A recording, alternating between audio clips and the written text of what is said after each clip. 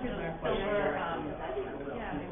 I think I have platters too. And that's confirmation Well, or communion or I think if he does that, then one of those things I think I bought some extra. without anybody else at the table and see what happens. Get my cough drops out. And we should have someone go over and have a meeting. I know, everyone's Have a like, meeting next week. Gross. I'm like Sudafed, inhalers, Because she has so many. Claritin, And Ricola. looking at our contracts and seeing what They canceled Vita. Outside Vita today. Ben had a field trip from 9:30 to whatever, 9 to 11:30, the marsh, and you had to wear long pants and long socks. Oh no. I mean, you have to bring like your change clothes because you have to change when you get, you know. Oh He yeah. was a little hot and sweaty when he got home. He's like, I don't want to go to track. And I'm like, you don't have to go to track. He's like, Yeah. It's It's sort of nice. had it. Like I said, no reason. No outside Vita. Hi. Hello. I got You one. hang in there? Like how many hours left? Hey, lady. 9 days. Congratulations. That's without doubt the best presentation I have ever seen at our high school. And I've been going for how many years? It was outstanding. And who knew? I said to my friend Pat from Kiwanis, I said, who knew that he had this many beautiful voices? The high school, male and female. Jackie, did you know I was sitting right behind you, so I saw you laughing your face off the whole I could ride? hear you.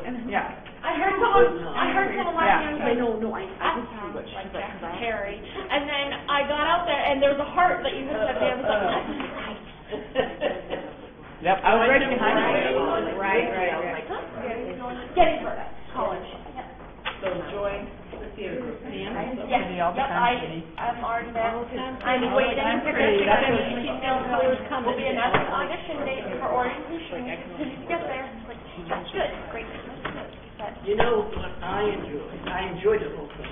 But to see Thomas up there, just letting it all hang out. Thomas is he's a hoot. He makes me laugh so hard. But he's such a great laced kid, you know? Yeah. I mean, he is such a wonderful Yeah. young And the man. thing is, he had just gotten back from academic half Yeah, right, yeah. He was telling us all about that, and then he was like, all right, so now what am I doing? No, there's like, we can give you a degree, so you can, like, read it. She's like, no, fine, what are we doing next? I mean, it was just fabulous. And my friend Pat is from Massachusetts originally. And up here because they have some place for years down at Pine Point. And her son was in every play that they ever had in Westwood, Mass. Plays every instrument going, and his daughter is following it. She loves to come with me to play. It's just tradition. And you know what else I got? I won this year. You did? I'm going to give it to this cat. Understand you made for Part of the purpose. I've got can we decide? besides program. I just think that's marvelous. Because it was in a box in the shop, in the workshop. So we were in there cleaning and painting, and we found a box, and we were looking I at know. all I those texted it to Jack. And I it was emailed it to myself. I'm free. going to print one out and put it in the cabinet. Yeah. Because when the presidential library receives material, Right. What she and Thank you so Mr. much. Jack is on this place. They were having fun. And I saw that on really interesting.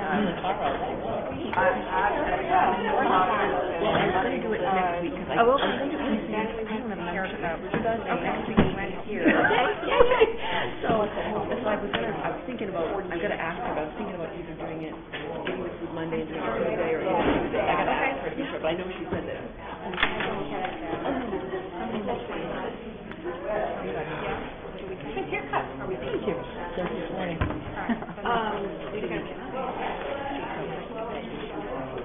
You said how to do it, though. Did you know the meeting on Yeah. You can put the, We were supposed to have dinner tonight. present the, so you have the first thing, you have to talk to What is all this stuff? Oh. Ellie, what is he doing here? Why not?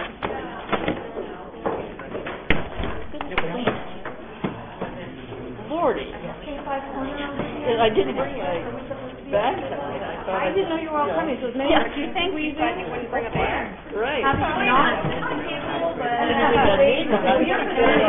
Yeah, so you should be tired. But we could I think come this up. just fell out of Couldn't even somewhere. remember last night when I was talking to Jody about Might have been. where I had been. And so, next fall, they're doing singing about it. I was there. They're already starting to get excited about that, and they're already trying to figure out how they're going to make it rain inside the auditorium. They're like, we're going to have to get some sort of permit for that, I'm sure. What they can do is they can put a little machine that shoots. Donna, how you doing? Yeah. Good. Thank goodness for good medicine. Super duper. Even if it is $100. My contact. No. I lucked out. Kelly, did you get a haircut since I saw you? There he is. What? No, I look like a lawyer. I'm alive. Like, what am I going to do next? Get a couple extra haircuts. There you go. There you go. It looks like, you know, it's So understandable. You know what? And then I just came from work and I was like, oh, it's 40 degrees cooler. Yeah. Goodness. yeah. Thank goodness. Congratulations. I'm so proud of you. Team. You were absolutely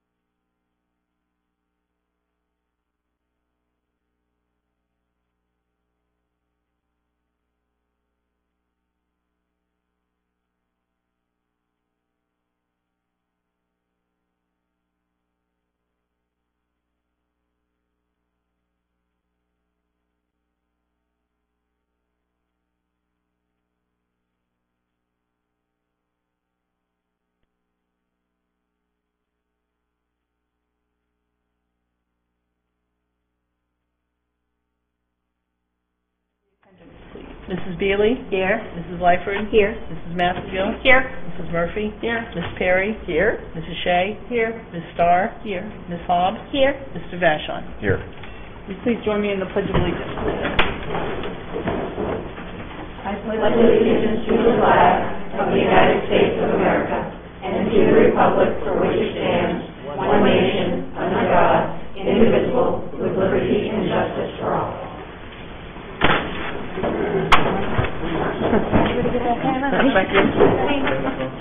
Are there any adjustments to the agenda? There is an addition of agenda item 5.7, motion to approve FY18 budget amendments.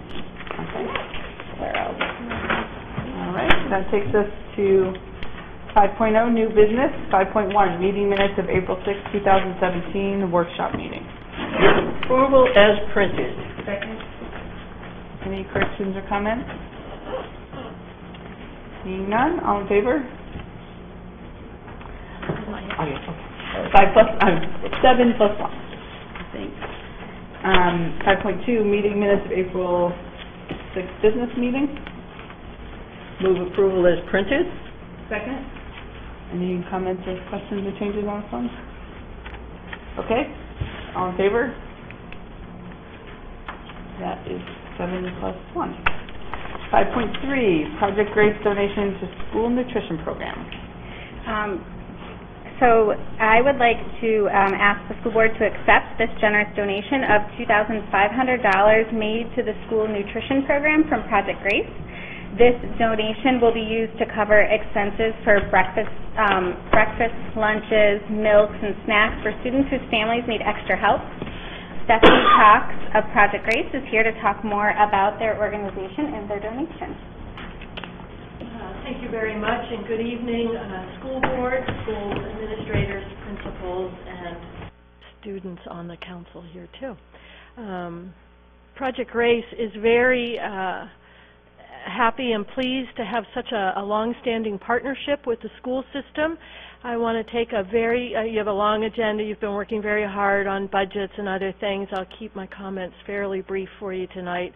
But I wanted to take a moment and recognize your head of nutrition, Peter Esposito, and his very able staff, including Brenda Franklin, who have really been helping us understand how we can work together with resolving some hunger issues among the student population, but also among their families. This grant, any extra that is not needed for milk, snacks, or lunches, can be applied to food for the backpack program, which is the food that goes home with families during the extended holidays. We also make smaller grants throughout the year to the school nurses program so that they can purchase fresh fruit and other fresh items for that. Peter Esposito has been really helpful in working with Project Grace to identify families who might need a little extra support. The grant that you're receiving today largely covers lunches and snacks for families who do not necessarily qualify for the free and reduced program, but don't have access to good food at home. Their kids come to school hungry. With Brenda's help, some of that money has also been providing second helpings for students who just don't get enough food at home or in otherwise sort of shaky food situations. So we're very pleased. We're sorry we have the problem, but we're glad to be working together on resolving it. The other thing I'd like to call your attention to was the Food for Thought and Action Forum, which was convened by Project Grace, the Scarborough Food Pantry, and the School Nutrition Department this spring. And during that conversation, several issues came to light, and we're looking forward to working with members of the community on resolving questions like how can we provide more fresh food to families in need? How can we reach out to students who aren't coming forward and asking for help? When they're little, they tend to say, I'm hungry. When kids are older, they tend to keep that to themselves. That's an issue we would like to work on in the future. I'd also like to thank the staff in the social work and nursing departments.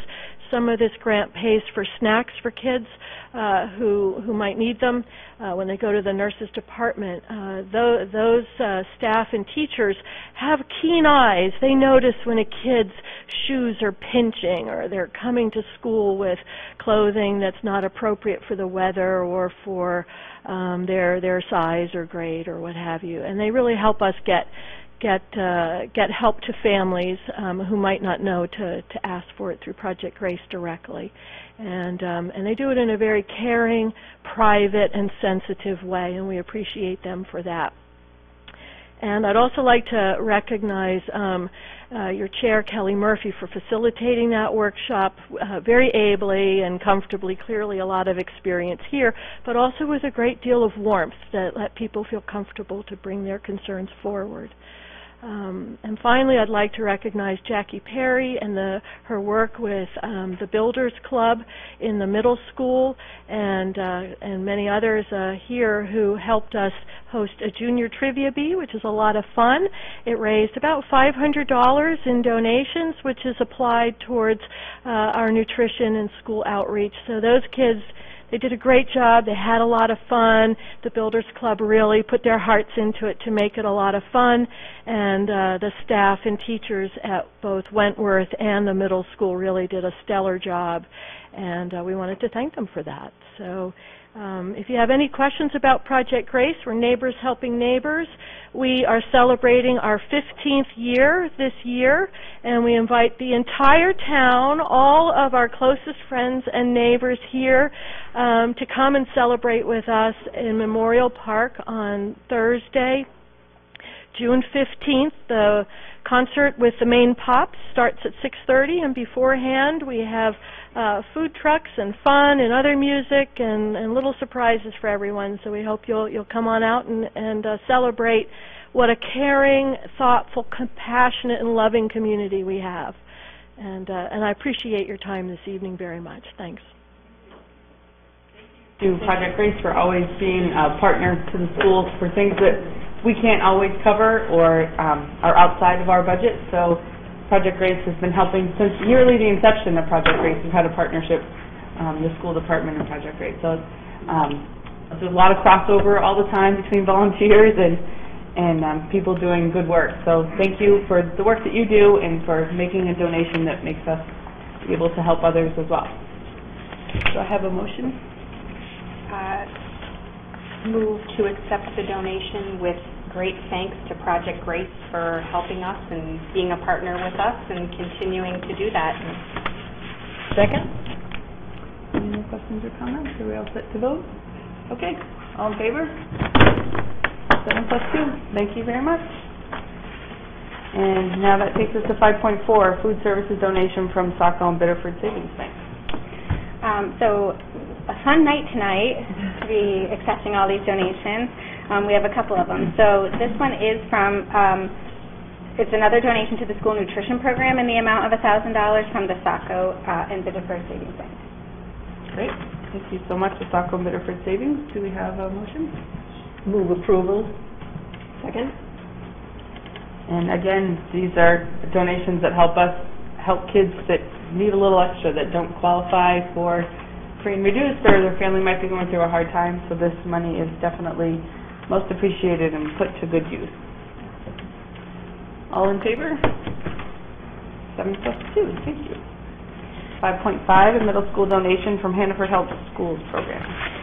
Please accept this donation for the middle school from Hannaford Supermarkets and their program called Hannaford Help Schools in the amount of $948. This money will be used in the school's general fund. And then we can take the high school up at some time if you want to. Sure. From the same organization, this is the final donation for tonight. Hannaford Supermarket is donating $1,000 to Scarborough High School, and like the middle school, the high school will apply this donation towards the school's general fund for future use. Great. Thank you so much. Approval. Do you have a second? Second. All right. All in favor? 7+2. Thank you. And thank you to all the people who have dropped those slips into the containers at Hannaford. Okay, so 5.7, motion to approve the FY18 budget amendment. So Kate has handed out some colorful flyers again for you. And we just have, the next step in our 2018 budget is for the school board to approve the amendments that were passed last night with the town council. Well, the board has already voted on the first round, which is the first page of your handout. Some adjustments have occurred since our second reading, and those are located on the back. They shouldn't be surprised to you. It's the same thing we've been talking about for over a couple weeks now. As you know, the School Board Finance Committee has worked with the school and town leaders to develop these further adjustments. So I have 3 action items for you. First item is move approval to amend the FY18 school operating budget expenditures approved at the school board's second reading on April 27, 2017 as follows.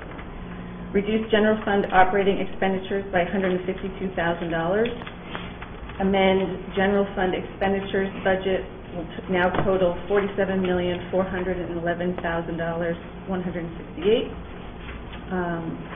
No further change was made to the adult education and school nutrition expenditure budget. Move approval. Second. We need a second, yeah. Okay, any questions or comments about this? Okay, all in favor? 7+2. Thank you. My second item is move approval to amend the FY18 school operating budget revenues approved at the school board's second reading on April 27, 2017 as follows. Increase general fund operating non-tax revenues by $3,000. That's an adjustment to the MLTI grant projection. And then amended total education, general fund, adult ed, and school nutrition non-tax revenues will now total $6,338,475. Second. Okay, any questions or comments about this one? Okay, all in favor? 7+2, thank you. My last one, move approval to amend FY18 school CIP budget approved at the school board's second reading on April 27, 2017 as follows. Increase the technology CIP expenditures by $22,000. We're deferring a van purchase and disaster recovery plan. Amended CIP expenditures budget will total. Technology is $309,200. Facilities and maintenance is $769,000. Transportation is $318,000 for a total of $1,396,200. Second. Any questions or comments about this one? I should note that a portion of the school CIP budget was funded through tax revenue is now $53,000, which was determined by the town finance office. A reduction of $174,000 from $227,000 passed at town council's first reading. Okay. Second. Okay. All in favor? 7+2. Thank you. Question. What was the first number, Jody, that we had for the school budget? In other words, I would like to know where we started and how much it is. I know it says $1,036,593 here, but my recollection is it has really been reduced from the initial budget more than that. That's the school. You mean, Pardon me? That's the cumulative reduction from the beginning to the end. Okay, thank you. $1 million. We added it all up. Does that answer your question? It does. Thank you very much. okay. That takes us to 6.0, an appointment. 6.1, K2 principal and improvement strategist. Yes, I would like to introduce you to our finalist for the Pleasant Hill Principal and K2 Improvement Strategist. It's someone that we all know very well, Principal Barbara Hathorn. If you could come up to the podium. Barbara has been nominated to fill this position that is being created by a retirement. And since Ann Cass just informed me she won't be here on June 1st, we can congratulate Ann Cass on her retirement. Barbara began her career here in Scarborough Schools in 1996 as a 6th grade language arts teacher and social studies teacher. Before long, she moved into the role of assistant principal and has been the principal of Scarborough Middle School since 2009. There was only one other principal of the existing middle school, if anyone knows who that person is. Joanne Geisler. Barbara has proven herself to be a strong leader and an advocate for both her staff and her students. She's been an instrumental member of several school committees, including the PEPG committee, which is our evaluation and professional growth committee, the PBE committee, I'm going to see how many acronyms we can get in here, which is the proficiency-based education committee that is working very hard these days to get us ready for our transition, the habits of work committee, which is a subgroup of the PBE committee, and many others. She's also developed and implemented many creative and innovative programs for her staff and schedules that have benefited the students and allowed the students really to thrive and grow in our middle school. So tonight I'm very pleased to nominate Barbara for this position, as it not only creates an excellent opportunity for our primary schools, both the students and staff, but it's also a really great opportunity for her as a school leader. And it does open up the middle school for new leadership as well. So looking at this from an organizational perspective, it really feels like a triple win all around for the opportunities that it's creating. So the recommendation is to appoint Barbara Hathorn as the Pleasant Hill principal and K-2 improvement strategist. Move approval. So moved. Second. I couldn't be happier. This is so great. Well, welcome to your new life in the smalls. This is our comment period. Oh, all right. We're going to have our comment time. Okay. I was just thinking last night about your, I just keep calling it budget wizardry at the middle school this year, and still able to maintain and shift things around to still have the essential programs, but then the bridge program was incredible and just amazing work. So I can't imagine now it's unleashed at K2 what possibilities are in store for us. So I'm very excited. Anybody else? Jackie? I transitioned from teaching high school to teaching elementary school when I was in Portland. And after 3 months, I had the opportunity to go back to the high school because I was at the elementary school on an involuntary transfer. And when I was offered the opportunity to go back to the high school, I said, not on your life. I'm having just too much fun getting to know these young people and helping to develop them to move on. So I'm so excited. It is a rejuvenating experience. And from my perspective, I think it's going to keep Barbara here for a few more years. Donna?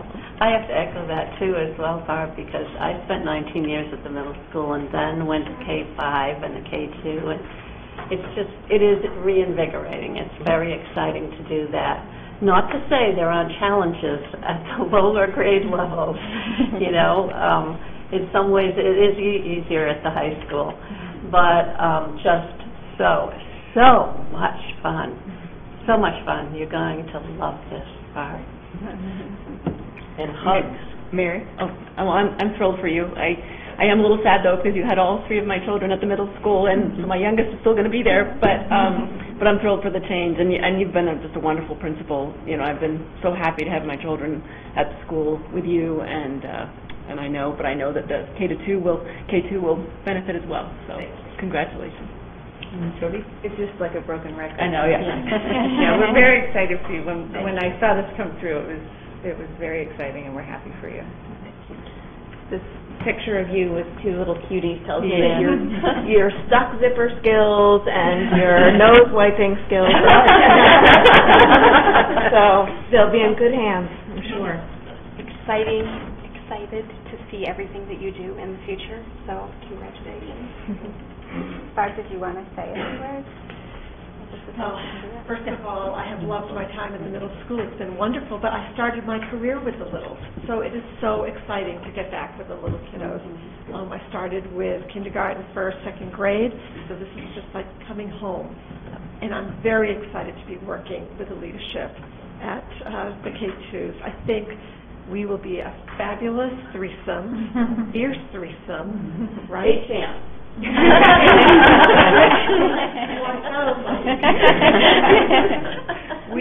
We're going to do some great things. So thank you very much for this opportunity. It will be reinvigorating. I love Scarborough. I'm so happy to continue my work here. So thank you.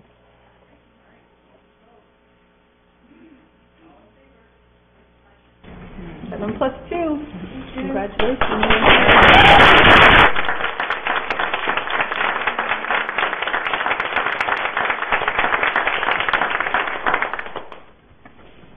Okay, that takes us to our workshop, 7.0. 7.1 is the NEASC update. Yes, so last summer when I first came on board, one of the requests of the school board was to have some consistent updates of the NEASC self-study process, and so we've had two so far this year where David has brought you along in the process, and tonight he has prepared a one-pager for you that will continue to where he'll continue to update us and let us know what the work is for the rest of this year.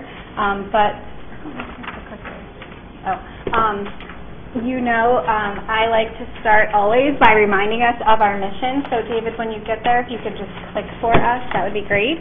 I think it's really important to always ground ourselves in the reason why we're here and why our public schools exist.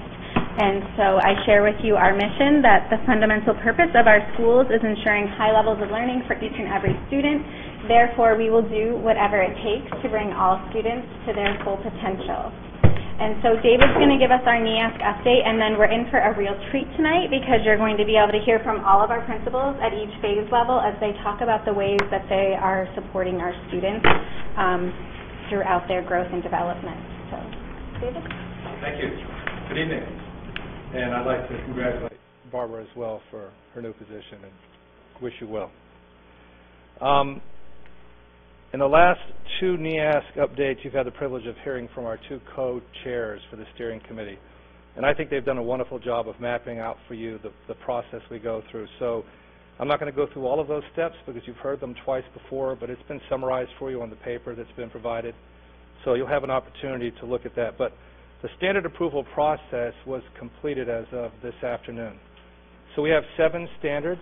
Those 7 standards that have been shared with you in the past have been work created by committees. Committees have collected evidence and data. They've provided strengths and needs. They've had executive summaries shared with the entire staff. The staff provides feedback. That feedback is considered by those committees, and then they put forth an executive summary report that's voted on by the staff. The last 2 were voted on today, and they were both unanimous. So the 7 standards are complete. And I heard at one of the previous board meetings a discussion that the NEASC self-study will be done this year. That's not the case. There is still a lot of work to be done, but the primary first and probably most important piece of this is the standards piece has been completed. So what happens next? Well, as a staff, it's our responsibility for each standard to prioritize strengths and needs. So we had 5 strengths and 5 needs for each standard. Then that's given to the entire staff, and the staff takes that information and through the wonderful technology of Google Forms sends their priority list to the steering committee. And then as a school, we create what we believe as a school are the top 5 strengths and the top 5 needs moving forward with this process. That is in its final stages. We're compiling that information as we speak, and then once we've identified that critical list of strengths and needs, that again will go back to the entire staff to review. We'll receive feedback, adjust as necessary, and then the June 1st vote. So that's the next stage to this process. And then the last piece of this, which I think a lot of you I'm sure are aware of, but there is a lot of work that has to be done after these reports have been completed. All of the final reports have to be edited. We want to have one voice. For any of you who have been involved with this before, you realize when you have so many different hands, it's very challenging to ensure that there's one voice for the reports. But we take care of that. All the evidence is uploaded into the NEASC portal. We start collecting evidence on examples of student work in categories such as homework, group activities, essays, quizzes, tests, labs, reflections, portfolios, projects, exhibitions, presentations, and others. So right now we're collecting evidence of student work at all types of levels to be able to share with that visiting committee next year as an example of the assessments that we use at the high school. We'll complete our school and community summary, and then part of what's happening is we've tried to include our students as much in this process as possible. So for the school and community summary, we have had Eric Huntington's video productions class. They have been videotaping throughout the course of the year. They're videotaping the Scarborough community, all that happens within the schools, all that happens within our high school. They're videotaping school community members, teachers, school leaders, students. So they're in the process of finalizing that, and that's going to be an important ingredient in that initial day when we present to the visiting committee for the first time. It's going to be student work, and they're the ones that are going to be creating that video presentation. So that's continuing to be worked on. And then there are a lot of logistics that have to be planned for next year. And part of that is a part of the NEASC blueprint they give us. Other parts of that are tied to when we meet with the visiting chair, and that chair lays out to us specific details that we have to follow to make sure that the committee and its needs are fully explained to us, and we're well prepared. That visit happens typically the end of August. So we're working on the logistics. We're going to try to finish up a lot of the things that have to be replaced in the portal before the end of the school year. We're going to work on the logistics during the summer, so hopefully when we start the school year, we have most of our plan in place with very little to do in terms of things like we'll already have the hotel set, we'll have all the different needs for the visiting committee all tied up and ready to go. I can't emphasize enough how demanding this process has been on our staff, how proud I am and our leadership team is of the work that's been done. There's been tremendous leadership. This has been staff-led, staff-driven, staff-completed. Our two steering co-chairs, David O'Connor and Lauren Bornstein, are fantastic. They're well-respected. They've guided the staff through this whole process. Our 7 standards chairs have worked tirelessly, many hours outside the hours allotted to them within the schedule to complete this process. And as I promised you at the very beginning, this is not just about an accreditation process. This has provided for us a very in-depth look at Scarborough High School and what we do well and what we need to work on. And we're going to begin that work immediately. We're not waiting for the November 5th through 8th committee visit to identify those things that we already know are going to be things we have to work on. The last thing I'd like to offer to you is, being a part of these visitation committees before, I know how important that first day experience is. And we're inviting all of you and all of the school community to attend that first day. It's November 5th. It'll be an afternoon event at the high school. And it's where we really give them the first glimpse of our school community, and the support that's out there. You'll also be invited to be a part of different meetings where the site committee members will be questioning you about your role and those things that you can share with them regarding our school and our school community. So on numerous occasions, you're going to hear me welcome and invite community members and yourself to come to that November 5th first opening day presentation. We have such a wonderful community that are very supportive, and I think it would be great to have many of those community members there to show that support for that first day. And that's where we are at this point. I'll take any questions you may have.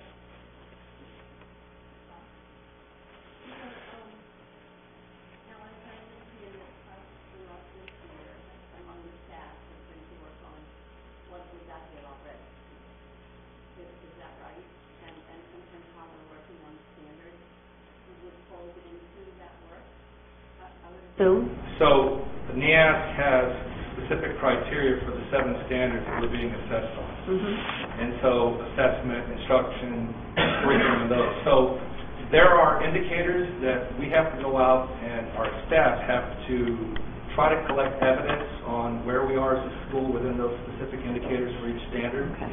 And it's standards set by NEAS, but it's best practices. And basically what you said is true. We'll take that information and we use it to rate ourselves, for lack of a better word, on whether we believe that we meet the criteria of the standard, or if we have some work we need to do, or we just don't meet that standard yet. And from those results, that has guided us on the strengths and needs that we create for each standard, and then the overall strengths and needs as a school. So then they arrive in November. This team of people is going to come in and swoop down for a week or 4 or 5 days and really analyze what you've got, the data that you've provided with them, and then take a look at out of which will come these recommendations. Yes, and that's a great point, because evidence is in all kinds of forms. So evidence, first of all, there's the Endicott survey is a survey that many people in the school community took, parents took, students took, staff took, and it asked specific questions geared toward the standards. So we have that as evidence as to what's the general census amongst the stakeholders. Second is the evidence that we collect as a school, and we provide that they'll all have an opportunity to read and preview before they ever come and visit us. Then while they're here, when I was on my 2 site visits, I spent an enormous amount of time. I collected evidence by talking to people, witnessing things in the classroom, speaking to students, talking to teachers, observing what happens in a class, talking to board members, school leaders. So evidence takes on many forms during that site visit. So they collect as much evidence in as many different ways as they can, and then they evaluate that evidence and make recommendations as a committee. Are you thinking, how far into next year will those recommendations yield possible budget implications? Will we have something by January? No. Will it not come until the end of next school year, so that we can't really consider the budget items? I wish I had my handbook with me. It really tells you if you have a fall NEAS visit when that's going to be. I know that in the spring visit that I conducted last year, it wasn't until the end of the summer that the chair had finished the final report and sent it out for approval, and then it eventually goes to the building principal, and then on, obviously, to the superintendent and board. So we would probably, knowing what our budget process is, we would probably be, at best, halfway through our budget process if we do receive something. But that's why I alluded to this earlier, and we're not waiting for their recommendations for the things that we already knew we needed to work on and things that we knew we were doing well, and we want to continue to build on those. So some of the information that we already have can be used to guide the budget process next year, even before they have their evaluation. Right. So it's possible then that you may have some inclination of what you might be getting back in terms of, say, if you needed 3 teachers for a certain course, or you're not offering enough biology, or you're not offering, there aren't enough guidance counselors, you need another social worker, the nurses and, whatever, you might have some indication. I'm just trying to think of if it's not until actually the 1920 school year in order for us to look at any budgetary items. That's kind of unfortunate, because it might be easier to spread some things out if we had. Yeah, I know exactly what you're talking about. I know school districts in the past, the NEAS report has helped them push through building projects and other things, because buildings haven't maybe met up to the standards to be approved by NEAS. I know communities use that. For us, I would say it would be a combo platter of 3 things. One is internally, we always have a pretty good sense of what our needs are. 2, we've already gone through the process through the NEAS, and so we've already identified those strengths and needs, so we can draw upon those and share with you what we're sharing with them, which is why we believe there are needs. And then the third piece would be, when they come back with their report, it would probably support or validate in the eyes of the school community the things that we would have put forward to you prior to their report. Okay, thank you for that. And I'm sure I speak for other members on the board too. You need to thank your staff on behalf of this school board for the enormous amount of work that I know they are putting in and have put in all year and will put in again next year as a result of all this work. So I would really like them to hear that it is greatly appreciated. Thank you. I'll make sure I share that. Thank you. My experience also is that one of the first things that is looked at by the visiting committee is, are we doing what we say we're doing? Have we validated for them those things that we say that we're doing, that our coursework or whatever it happens to be, that there are no surprises, in other words. And secondly, the last time that we were accredited here and when we were accredited when I was a teacher, we had a preliminary at the end of the visitation, just an overview. So there's an indication of where they're going. For example, I think the last time that they were here and did our high school, one of the things that they talked about was the lack of space in our library and the fact that we needed more books, actually. So, but we knew that going in. That's a great point. In site visits that I've been a part of, and we already know this with our own self-study, you often find that things that were identified by the school during the self-study, they already begin to work on. So by the time the committee gets here, it might look differently than it had, say, 6 to 9 months earlier when they were collecting evidence.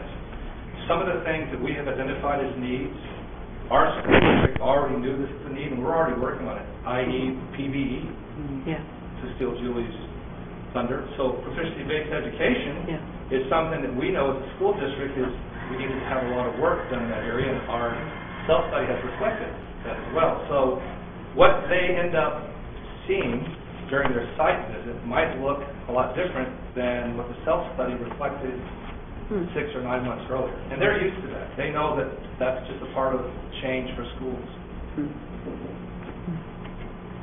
Somebody else? Mary? I'm just curious as far as the block schedule. Is that something like the schedule that you had before versus the block schedule? Is that something, does that relate at all to NEASC, or is that a decision? I just wondered if NEASC sees the schedule, like how your schedule is set up, is that something that they look at? And it is. So is that block schedule a schedule that is better for? It should be, yes. There are things in this existing schedule, both that we put in this year and next year, that support NEASC standards, such as the advisory program. If we didn't have an advisory program, you could probably count on that being a recommendation. And also, the flexibility and capacity of your schedule. Does it allow students to take those things that they should be taking for graduation and also be able to expand their interests? If our schedule limits offerings and their ability to do that, that would have probably been another recommendation. So, yeah, there's a few things that I think that are tied to NEASC standards that the schedule would definitely address if we hadn't made the change. Great. Somebody else? Thank you. Thank you so much. You're welcome. David, could you just click the next slide for me? Yes, ma'am. Thank you. So now we're going to transition. Thank you, David, for that update and that presentation. We're now going to transition to talking about some of the preventions and supports we have in place for our students for both expected and unexpected behaviors at each of our phase levels. And this image is not any image that we have adopted, but when I think about what I'm observing in Scarborough Public Schools in terms of how we support our children, it really does align to this visual here that outlines what does it mean to educate the whole child. And so in schools today, we aren't just focusing on content and making sure that students know facts and figures and dates and, names of influential people in history. We're really looking at how do we ensure achievement, how do we build positive relationships, how do we support risk-taking in a really healthy way, how do we promote innovation and creativity and those guiding principles in terms of clear and effective communication skills, but also helping students develop values for themselves and others and learning how to communicate about complex emotions. And so I think that you're really going to be impressed in what you hear happening at each of our phase levels. And we're going to just kind of start with K2 and work our way up. So I will ask the principals and assistant principals as they're speaking if you can go to the podium so that we can hear you and you can man the slides since I'm not clicking them from here. But I also wanted to just give you a little landscape of what's been happening here in Maine around bullying prevention. And so back in 2005, back in 2011, Maine revised the Education in Schools statute regarding bullying and cyberbullying. And then there has been updates again in 2012 and most recently in August 2016. So in preparation for tonight, I was going through and reviewing our policies and see how they aligned. And I do think that we have 5 or 6 policies related to the reporting and tracking process of unexpected behaviors. And so I do think that we need to put that near the top of the list to review again, because it looks like 2013 maybe was the last time we went through all of those supporting documents. And I just wanted to remind us of that as we get started. So Anne, tell us a little bit about what student support looks like at K2. All right, so at K2, first of all, we're all continuously learning how to get along with each other, whether we're 5 or 50. So I think that that's an important thing to remember, that it's a skill that we continually practice and learn and grow in. So we really truly believe that there are no bad kids.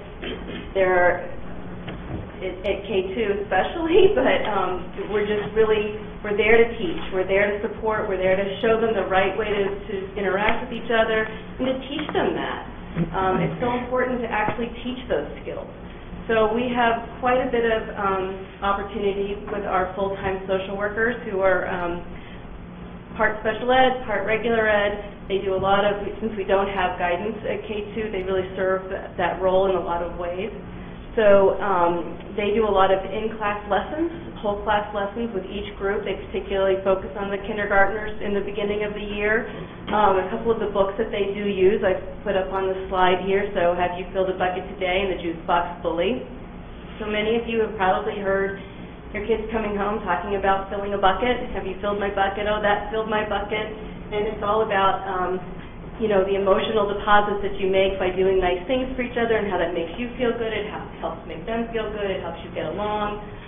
The Juice Box Bully is a perfect story to read to a classroom. It's about a little boy who comes to school new, and he is not very nice to the classmates who have taken an oath to treat everybody kindly and respectfully. And instead of treating him the way he's treating them, they tell him, this is not the way we treat each other. We are going to treat you the way we want you to treat us. And he eventually comes around and decides that it's okay, even though he had been bullied at his old school, so that's why he acted that way, to protect himself. So it's great opportunities to talk to kids about what happens in class, little things, big things, what happens on the playground, what happens on the bus. You can always connect it to one of these books. And to many others that we use. We all 3 have positive behavior incentives and supports. So all 3 schools, it all looks a little bit different, obviously, but we all talk about the expected behaviors and the unexpected behaviors. We teach our children from the very first day what it means to walk down the hall expectedly. Third tile from the right, one after the other. Don't touch everything on the wall because you're going to knock something down or rip something or hurt something that's not yours, and that's not respectful. We all have the same sort of rules of be safe, be respectful, and be responsible. I think Blue Point also uses be kind, which is a little more child-friendly for that age, but same idea.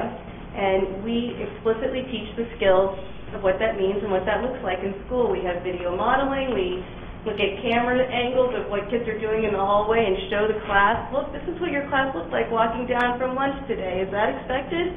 Is that what we want to see in the hallway? Because that's really not safe, or that was unkind, or and so we really use as many opportunities as we can to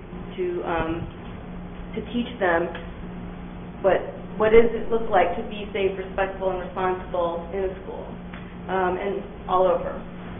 We also do restorative practices in community circles, again, at an age-appropriate level. So if there's something going on in the classroom that's particularly disruptive, the social worker or Mrs. Cass or somebody will run a community circle and talk about how that behavior is affecting the rest of the class and how it's taking away from learning time and how that's not okay, and we're all here to learn, but we all need to be safe first.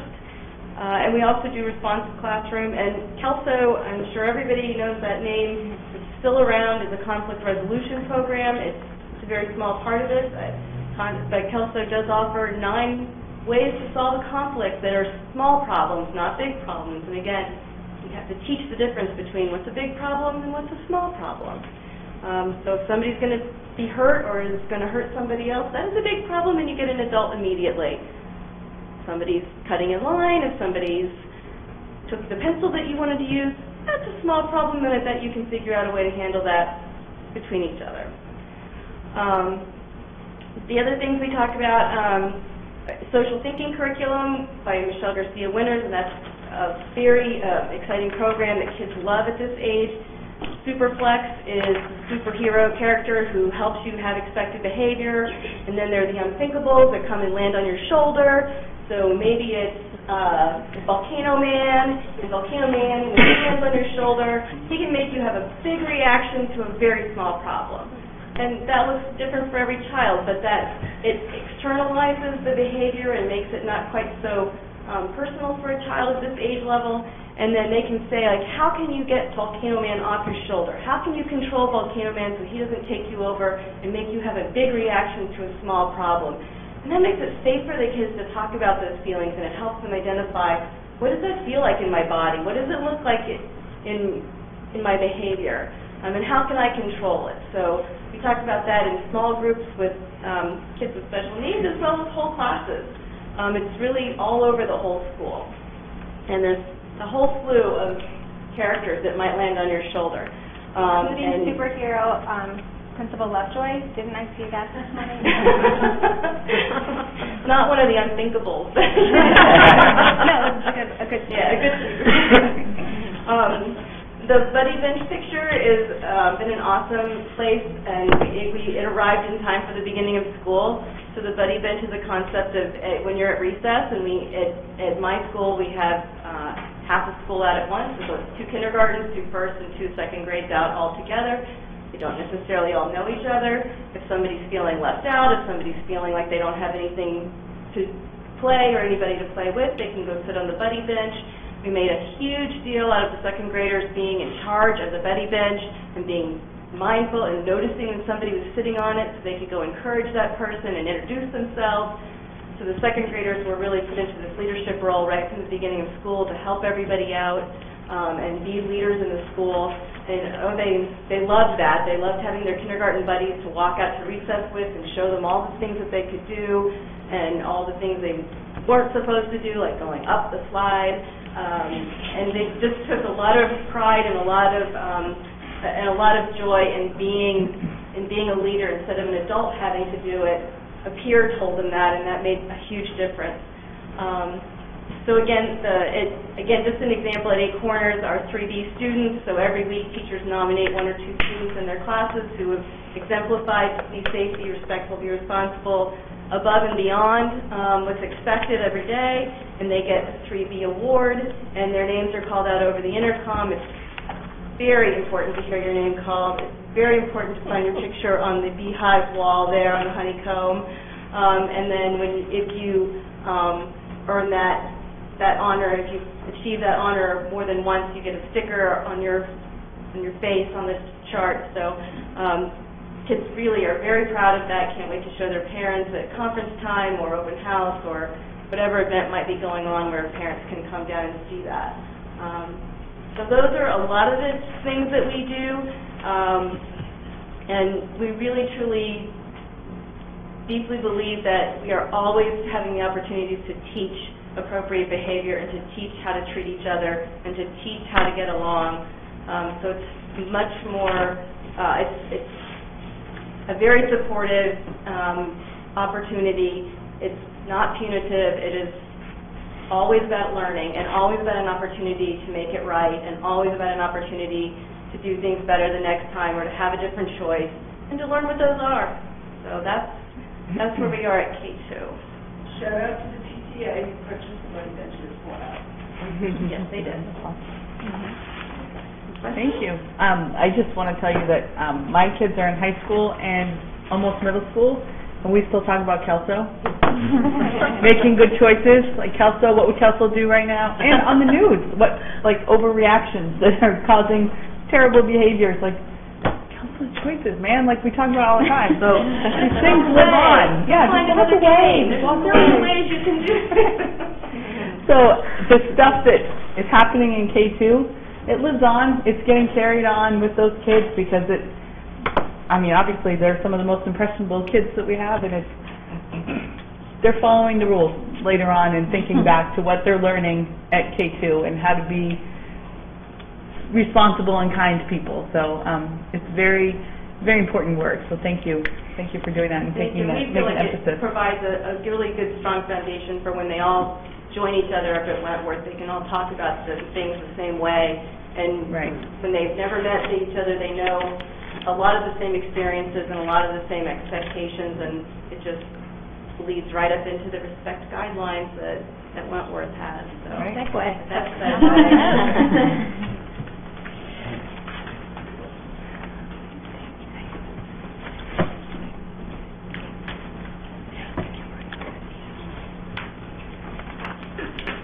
So that was exactly how I was going to begin talking about Wentworth, thanking and being appreciative for the strong foundation that the 3K2 schools. Cal, can you just introduce yourself as... Oh, sure. Hello, I'm principal at Wentworth School. Hi, everybody. So that foundation at Wentworth, at K2, that really set students up for success, and they are ready for the next developmental level of support for positive behavior. This year, some exciting work has been underway, and Mr. Thurlow's had some great leadership in this ad hoc committee, developing a statement of beliefs that's connected to our mission and our goals around positive support for behavior. So really what we have now is a very strong anchor to guide all of our decisions about how we support students and what our practices are for teaching expected behavior, and how do we respond when unexpected behavior does occur. So some of those belief statements is just a short short statement that all staff members have weighed in on. A couple to share with you just to highlight that, for example, students are our collective responsibility, that everybody is in charge of all students, each and every one, and that students can learn and apply self-awareness and self-regulation skills, understand ways how unexpected behavior impacts others, and discover ways to restore trust in relationships with adult support. So that is the foundation and basis for the RESPECT guidelines that Ms. Lovejoy mentioned. And our RESPECT guidelines, you can see it's an acronym, and that's really the basis for everything that we do and the expectations for students. Not only those general behavior expectations around being responsible and encouraging and safe and polite, but also we have them for various settings throughout the school, really specific, because as Ms. Lovejoy said, it's the same as teaching math or reading. Students need to have experiences and be taught the expected behaviors in school and what this new setting means for them and how they can build upon what they've learned at the primary school. So, for example, they need to be taught how to safely navigate stairs at Wentworth while carrying a laptop. Those are all things that you spend time on at 3rd through 5th grade, or how to clap appropriately at an assembly. What does that look like? I mean, that's something that you may not think about at an older level, but they need to learn how to do that and have it modeled and reinforced. Along with the common language and expectations and visuals and teaching materials, we hold monthly recognition ceremonies. It's at lunch. It's really short, sweet, and to the point instead of using the intercom because we have many more students. I think that would take a lot of time, but each learning community has this monthly recognition, and the teachers each recognize a student who has been a role model for the specific respect guideline that month. So, for example, if September is responsible, a student in each class is chosen and then clearly explained how they have shown that they've been responsible that month. So not only is that some really great positive reinforcement for the students, but it's also a crystal clear example for everybody else in that lunchroom. Like, oh, that's what that means. Oh, I can do that. So that's been a really exciting, like at the K2, we have a display for them. You can see in the bottom of the slide, and they get a certificate, and it's a big honor, and they feel very proud of that. Built into the schedule is also another way that we support this, some morning meeting and afternoon closing circle time. So this is how we start setting up for the work that the middle school is really deeply into also with those restorative circles, and I'll talk a little bit more about that later. But that opportunity to just build relationships and be proactive and connect as a classroom community and know how to be a member of a group is so important for our 8, 9, and 10-year-olds, and they spend the majority of their day with their class together, and so building that community is essential for them. Creating this time in that busy academic schedule is a challenge and is strategic, but pays off dividends for sure. And Wentworth is fortunate to have 2 social workers and 2 school counselors serving our nearly 700 kiddos. So 4 student advocates, they work very hard and they do an excellent job. The advocates use pieces of the social thinking curriculum. We still have Superflex at Wentworth. It's still very appropriate, and one of my favorites unthinkables is Glass Man, and he also has very big reactions to small problems. So the students still relate to that and can build upon it at Wentworth, and they also use the zones of regulation, which is an adaptation of the social thinking curriculum and kind of how your body is running. Am I running on red? I'm really too energetic. I need to get some of this energy out. Or am I on green? Ready to learn. And what adjustments can I make? So that work generally happens in small groups and individually. We also have our school counselors who do developmental guidance lessons for every classroom at Wentworth School. That's taught to the whole class by the 2 school counselors. And they are taught interpersonal and intrapersonal skills starting right at the doorway. They shake hands, have a formal greeting, learn how to use polite manners, enter the classroom. So just these small, important skills.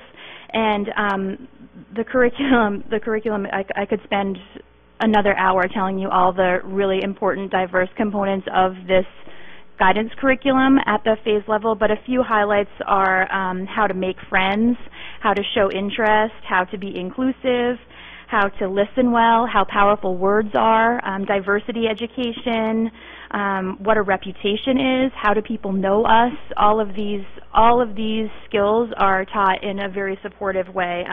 Mrs. Kuchenberger recently observed one of our school counselors, and she's talked to me about it no less than 5 times, I think, because there's so much packed into that really important work.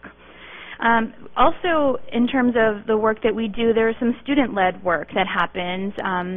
We have service clubs like the K-Kids and the Civil Rights Team, and even our Spirit Committee at Wentworth School is all about school culture and being inclusive and how to make Wentworth a really wonderful place to learn and grow. So even with all of that, sometimes unexpected behavior does happen because these kiddos are 8, 9, and 10 years old. So in the same way that expected behavior is really clearly communicated and defined, we do the same thing with unexpected behavior. It's clearly communicated, it is defined, there are different levels of unexpected behavior, yellow level, orange level, and red level, and different responses for each level. So yellow level behavior, as an example, might be cutting in line, and that may require a reminder and a redirection, up to red level behavior, which are more significant. And for any student who demonstrates red level behavior, we have more intense support for them. Just like what was discussed at K2, it's about an opportunity to learn and grow and make a different decision next time when in the same set of circumstances. So what we have at Wentworth School, we provide high levels of support, and they engage in a series of 3 lunch meetings with one of our student advocates. It's called Respect Academy. Sounds very exciting, right? So Respect Academy, and it's direct support, and they really focus on the choice. They focus on what can be redirected into a more expected choice the next time, and then the restoration. Again, and I know Mr. Courier will talk a little bit more about that. That restoration at 3rd through 5th grade can look anything like a facilitated apology or a face-to-face conversation, bringing 2 students together. Actually, the students do a really great job generating the best responses, like, oh man, yeah, what am I going to do to fix this?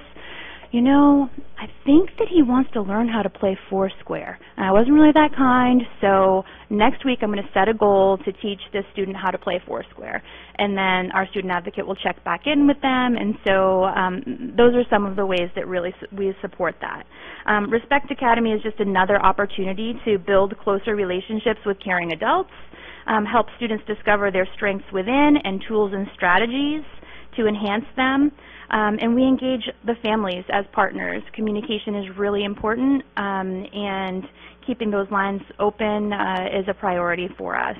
And so finally, to kind of stay on top of the pulse of the whole school and what's going on, the student advocates team, so that's the 2 social workers, 2 school counselors, our nurses, and the school leaders meet weekly and just talk about, okay, what things are cropping up, do we need to do some more support in these classrooms, if something comes up with, you know, something online that comes into school, we'll involve the DARE officer from the middle school or one of our DARE officers to come help and support the students through that, and really just be proactive with the things that our students are facing. It's hard to be 8, 9, and 10 today, and it's hard to be in a large school and making these decisions all day long. So I think overall, not overall, with my whole heart, we have amazing students, and they work really hard to be successful, and it's really a joy to support them in that.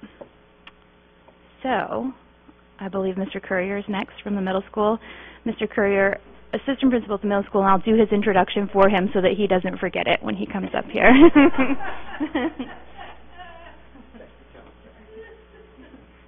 Thank you. In case I forgot my introduction. At the middle school, it's so nice to see common threads that are intertwined through K2, through Wentworth, to the middle school. And a lot of the common terms that we'll be using will be words that you've already heard before. For us, a positive climate and culture in our building is imperative. And in order to have a student learn appropriately, they need to feel safe in the school. So with that in mind, that some of the things, oh, I get the introduction but didn't get the flip forward. Thank you, Mrs. Kuchenberger. So with middle school, this is by no means an exhaustive list of all of the things that we do, just some of the highlights with creating that positive school climate.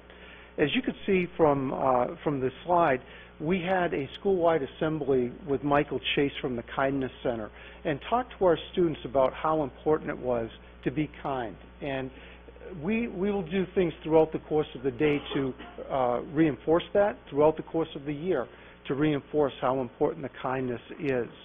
We've had Mark Brown, who is a speaker who speaks internationally on bullying, came to our school. And actually, when I say came to our school, because of our size, we were actually at Wentworth for our presentations because we cannot house all of our students together in our building. So thank you to Wentworth for housing us for our school-wide assemblies. We also have enlisted the help of George Conant, who is a former administrator and works with the Restorative Project of Maine.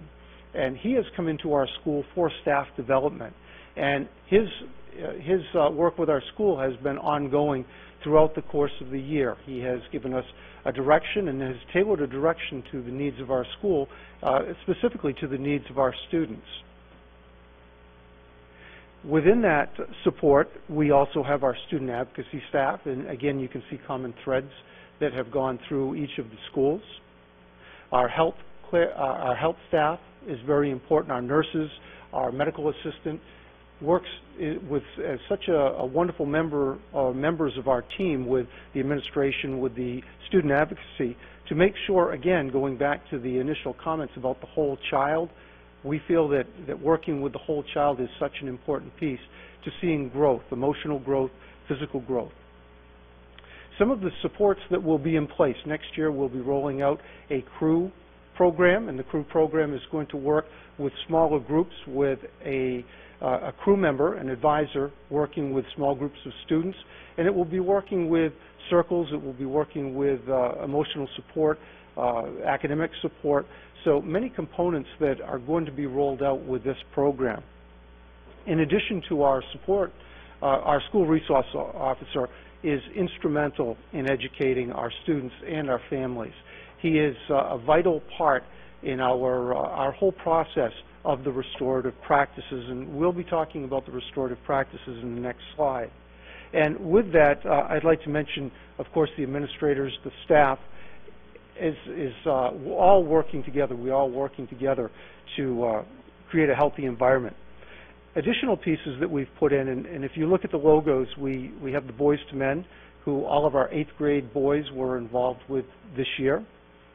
We have had Hardy Girls and Healthy Women programs that have come in for our 8th grade girls, and both have shown excellent success that our teachers are able to refer back to the training that the students had, and that will be something that will be ongoing, and there will be a thread of that as they continue on to the high school as well. In October, we hosted a Unity Day where different programs were introduced throughout the school to work against bullying, for, again, kindness, acceptance, tolerance. All of those pieces are absolutely vital to the health of our school.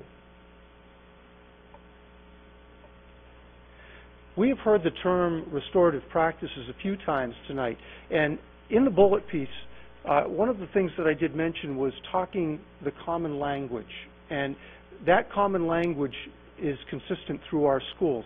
And for restorative practices, for people who are not familiar with that, a brief description of that would be a focus on building, maintaining, and when necessary, repairing relationships among members of the school community.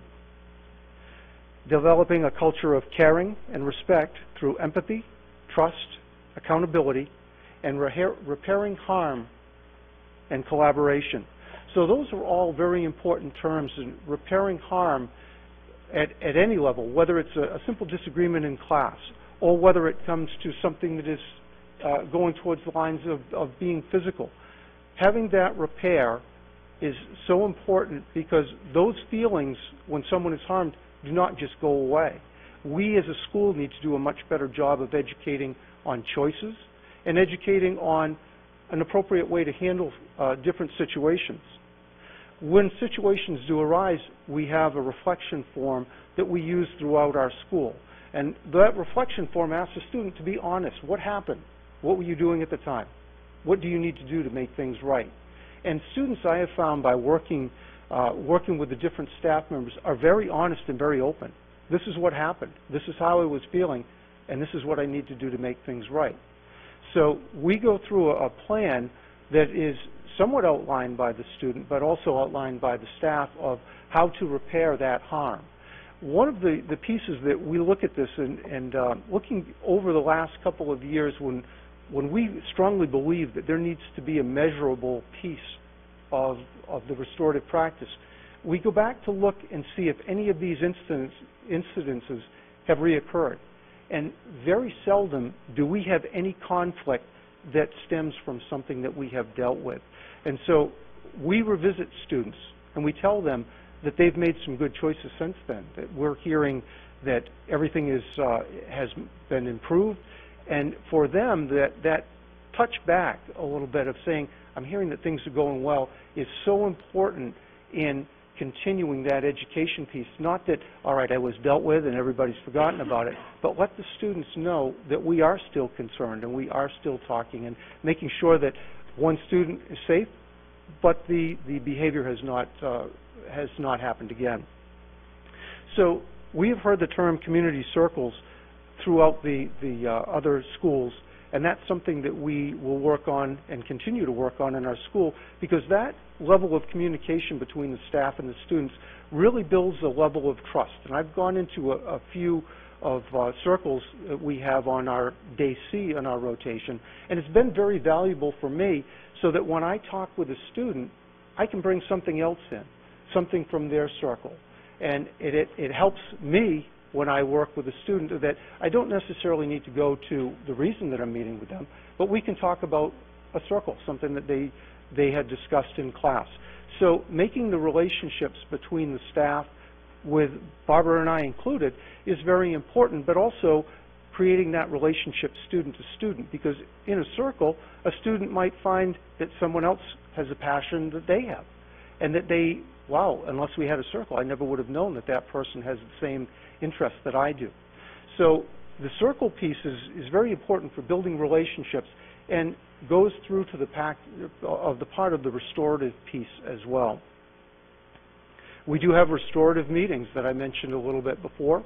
Those restorative meetings might be within a class. They might be one-on-one. And I've even had restorative meetings with parents. And the parents are a key part of this, that they understand that we're not in a school to just punish. We're here to educate, even when things go wrong, to educate. And the support that we have received from our parents has really been overwhelming, because they want their child to learn from this experience. And we're facilitating that growth, that learning. Additionally, we have a PBIS program at the middle school where students who have had challenges behaviorally do earn an incentive. And I mentioned in a previous slide our SRO. One of the pieces that our students absolutely love when they've achieved a goal is to go and play basketball with Officer Pellerin. That is one of the highlights that they talk about over and over. And so that, for them, is a great incentive, and that is just one of the many incentives that students work towards in our school. But again, going back to the whole student and being able to educate the whole student, and every instance that we deal with needs to be an educational experience. Any questions that you may have? Thank you. Yeah. Actually, I did have one question that came up after the rising 6th grade parent meetings that we had. Somebody asked me how crews will meet when there's such a space crunch at the middle school, if there aren't even, if they're going to be smaller groups than a homeroom. How's that all going to work? Where are you going to put people? That's something that, with the rollout piece, that we're still working on, the logistics. Yeah. But in our school, space is very limited. Right. Even when we've talked about the restorative piece, having a place to work on that restorative part is very limited at the middle school. All right. Thank you. So they will be using science labs, all of the encore classes. That's what I figured. Every little nook and cranny. That's what I figured. Yeah. That's what I told the parent. But I was just wanted to point out that it's going to be tight. It is, and that is something that we understand, and we are working to make sure that every student knows their place and every staff has a place to meet with their student. Great. Thank you. Great. Thank you. As we're transitioning, I would just add that I think that really says a lot about the leadership and the staff at the middle school, that it'd be really easy to say, like, oh, this is a great idea, but we just don't have the space, and not do it. But instead, they're really trying to think outside of the box and be creative about how they do use their space, even though it is challenging in every aspect of the programming and the work that they do. And I think that can't be under-celebrated and talked about. Kelly, what was the program? I missed so what was the program that you're speaking of then? Crew. It's I don't know what that is. like the advisory period at the high school, similar, so smaller groups than just the home So they're run. going to be doing that at the middle school? Yes, starting next year. For 6, 7, and 8. Gotcha, okay. Hi, I'm David Creech. I'm the principal of high school. He mumbled when he said it. As I'm listening to each of the phase levels share absolutely wonderful programs that they have in place, it absolutely supports one of the first things that I wanted to share, which is we are truly blessed at Scarborough High School and throughout the district with absolutely fabulous students. That doesn't happen by accident. The combination of family values and the support and the strength of what the family brings in terms of their expectations and support for their children, combined with what's happening at K2, 3, 5, 6, 8, listening to all three of them mention the different types of things that are being taught in terms of respect and some of those little things that a lot of times people take for granted. And I can tell you, from the first week I went to work at Scarborough High School to right now, I'm always amazed and share a few things about our students. One, step into the cafeteria at Scarborough High School with 350 to 400 students eating lunch and watch that and compare that to other high schools. And you're going to be amazed at how they get along. Of course, there are things at times at the high school level that are a challenge, but watch them in the hallways when they interact. Go to the school during class and see if you can find a student in the hallway. They're in class, they're engaged. And I think we have fabulous students. I remember Sue Ketch can attest to this. Each year she has a wonderful program. She talks to new teachers, and each year I've come in and the first week kind of introduced myself and asked how things are going. And I think every year new teachers will say, I can't believe it, when the students get up to leave my class, they're all thanking me. And and the level of respect and politeness is, as I mentioned earlier, it's unique. There aren't a whole lot of high schools that I've been in or know of that have students like ours. And again, I don't think it's by accident. And so everything that's been taught and reinforced from K all the way up to high school, and the combination of the support and the values of the families, I think are key to this. If you go to any of our presentations, some of you have been there when we've had our 8th grade parent information night, you'll hear me speak initially about what I think is one of the most important things that we have in place in the high school, and that's our network of support. There's no doubt in my mind, in my experience as an educator, that the rapport and relationships that are built with students is at the heart of whether students feel safe at school, supported. Their level of confidence and success, I think, are tied directly to that. So part of what I've mentioned here is this network of support. We have what we call a building support team. So we're blessed with individuals that it doesn't matter what the nature of the incident, the issue, the need, whether it's in school, out of school. My leadership team, which includes Greg, Sue, Mike, Catherine, our resource officer, Frank Plord, the 2 building ed techs, Tim and David. They're all over the building all the time, connecting with students, building good relationships, making sure that things are safe, people are where they're supposed to be. Our 2 nurses, our secretaries, who you all know are at the heart of any school, and the relationships they build. That's our building support team. They're constantly working to support our students, our staff, and our families. And then we have the rest of the school community that would be our advisors from our advisee program, our coaches, school counselors, parents' involvement. Our parents are extremely involved and very supportive. Our social workers and staff that aren't teaching staff would be our ed techs, cafeteria workers, custodians, bus drivers, and our teachers. They're all a part of this network of support. And I know it might sound like I'm just listing off the people that work there, but those are the people that have direct contact with our students on a regular basis, and they know what the needs are and what necessarily has to happen to build that rapport with that student so they can be successful and connect with them, like we have heard at the other phase levels. And then I'm really proud, especially in the last 3 years, of the level of support and growth in our student groups.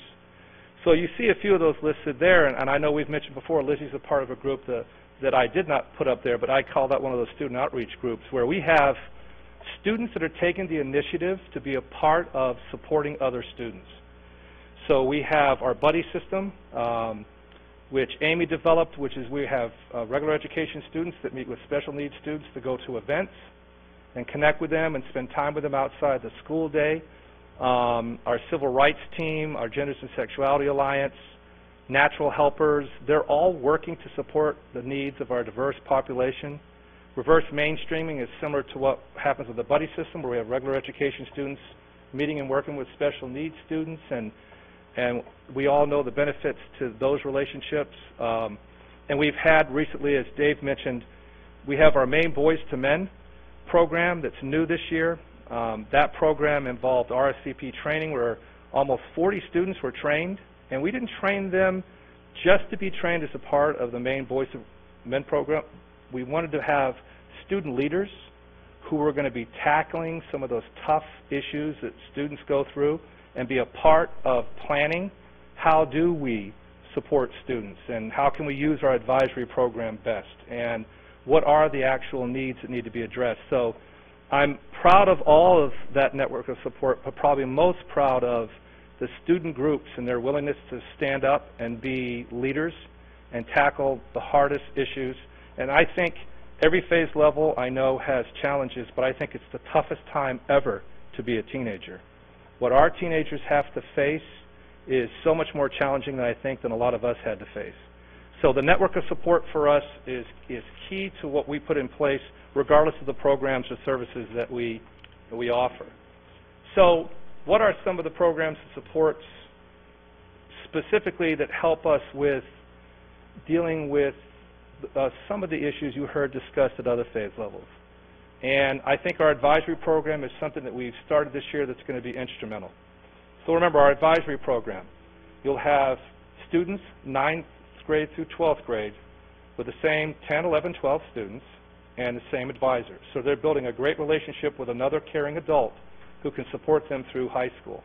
During that time, they have the opportunity not only to connect with other students, but we have programs and trainings and things that we can offer during the advisory time that can be a building-based activity and then brought back to the advisory program for small group discussions so they can really break it down and have some of those types of conversations that typically students can't have unless they're in a group with other students and an adult that they trust and they've built a relationship with. So we think our advisory program is going to be instrumental. As you know, we have a strong alternative education program for students who a regular school day and what we offer, it doesn't meet their needs. And their program is fantastic. It's a program designed to meet the needs of each and every one of those students, and we see them thriving.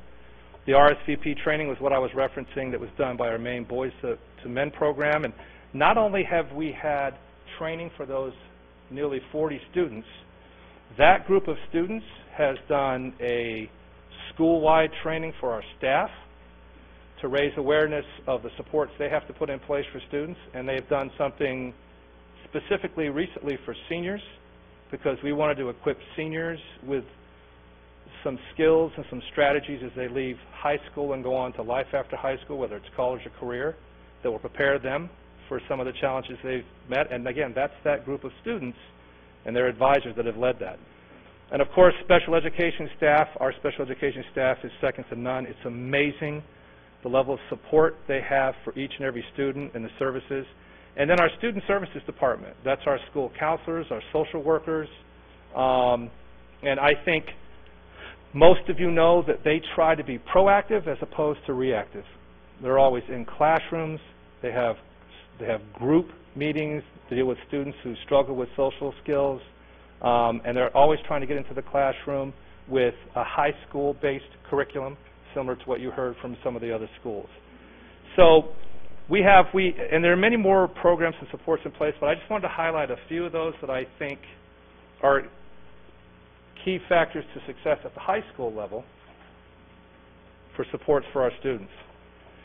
And I believe Kelly referred to it as unwanted student behavior, but I didn't want to, unexpected student behavior. I was going to say expected student behavior, but I didn't think that would be politically correct. So I just want to talk a little bit about what I think we never have an opportunity to share at the high school level, and that is the process we have to address any type of student behavior. First of all, every single issue or any type of student behavior, each and every one of those is treated as a unique set of circumstances. I think we are blessed with tremendous leadership in how this is carried out. It is always a very thorough investigation. We based what we have to do on facts. We include everybody that needs to be included in that process. And it's always a very transparent, dignified process where the students are put at the center of what we do. There's a strong communication place to that, so whatever we're having to do, we try to pull in our parents and social workers or counselors or whoever is needed, perhaps a case manager, to support the unique set of circumstances behind that behavior. And then we create a plan.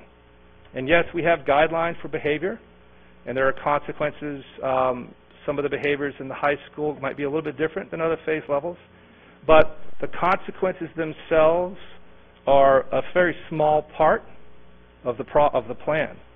The major part of that plan is that team of individuals that were at the heart of figuring out what's going on and why it happened.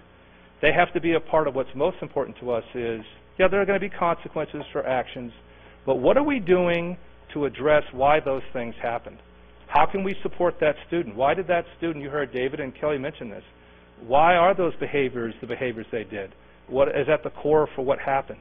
How can we support them?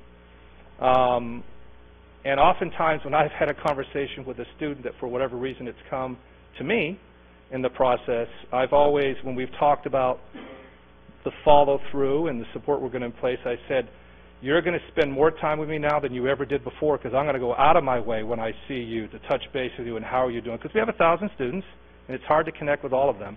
But that's one thing we pride ourselves in is that students know that this is just not addressing a specific behavior and having consequences. There's follow-through and support. And parents and families and the students are all a part of that plan. And if it's not working, we adjust. And we put into place what will help support that student. And that's the monitor and support piece. So I would also say what I think would be a very accurate statement, that I have never been in a high school or know of a high school that deals with less disciplinary or behavior issues than Scarborough High School. I mean, we have adolescents that at times student behavior is a challenge. But for the most part, we don't have to face what a lot of high schools have to face on a regular daily basis at a much higher level than we do. And I think that the rationale or the reason for that is what I discussed at the very beginning of this. It's the K through 12 approach. It's the support of the families. It's some of those skills that have been taught to them at a younger level, and it's also the supports and programs we have in place for students at the high school level. So I'll finish with what I started with.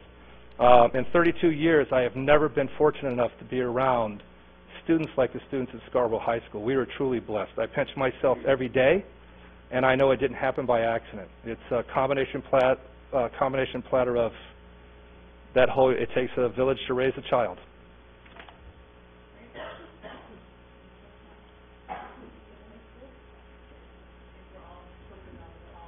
Floating in the air, so apologies for all the coughing that's gone on in this meeting. Any comments in general about the presentation? Anyone? I would just add that the work that our school leadership is doing at each phase level, when I think about and participate in regional meetings around like prevention and targeting opioid crisis and what schools are doing, what curriculums are in place, what resources are they accessing, what resources do you need, when I think about that work, I think every one of these components that our principals and our assistant principals are putting in place for our students is prevention.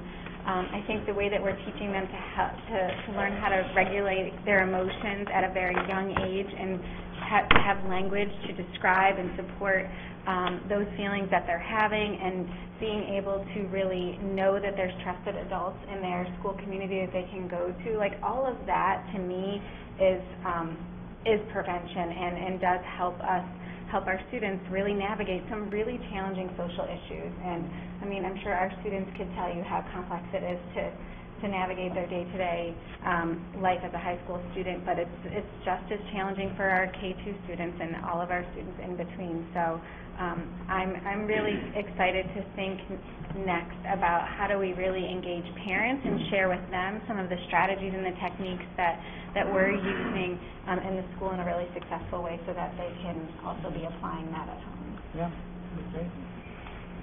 Great. And thank you to our principals for preparing and presenting tonight. Yeah, thank you all for coming.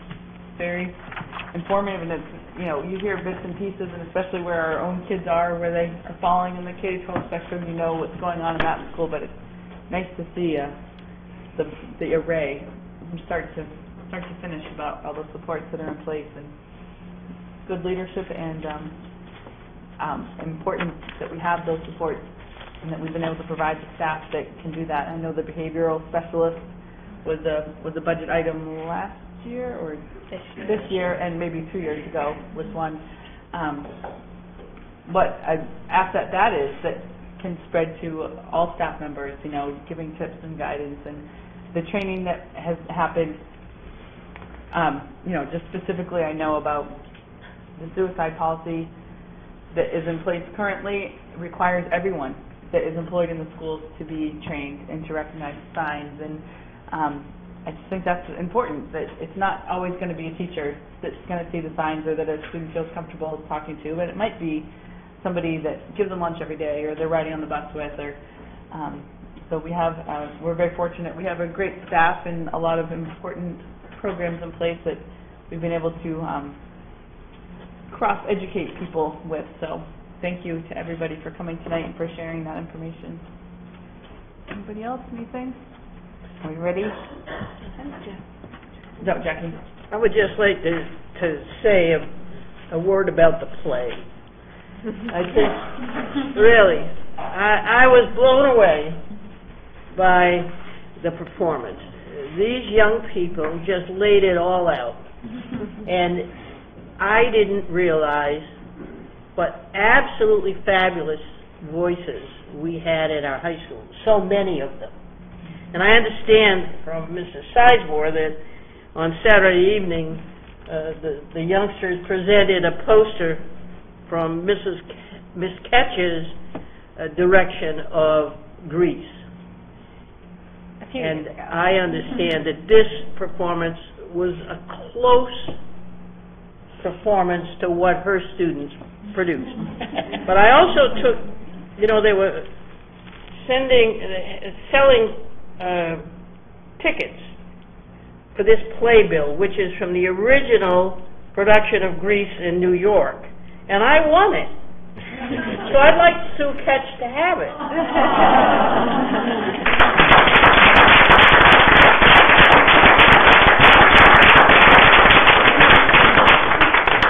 You're very welcome. Thank you. And I agree. Everyone that saw it knows that it was fantastic, and Lizzie and Thomas, fantastic job. Well, the audience was also fantastic. I'd just like to acknowledge that. Yeah. Every single night it was very responsive, very good, and they filled in the seats too. Yep. Great. Lighting brought down the house every time. And Saturday evening they actually overfilled the auditorium. Had to bring in That's lights what I heard, and yeah. stuff. So The weather was conducive to seeing a play that Yeah. Yes, the rain was great. Also, this is Thomas's first time back from the academic decathlon. Yeah. Right? Amazing job. Yeah. Amazing job. Do you want to give us a little rundown on Coming that? soon. Are we saving it? Yeah, I was about to say next week. School board meeting. Acknowledgement. That's a cliffhanger. We're going to end the meeting. Probably most importantly, what just happened this week? Oh, yeah. I got my driver's license. There you go.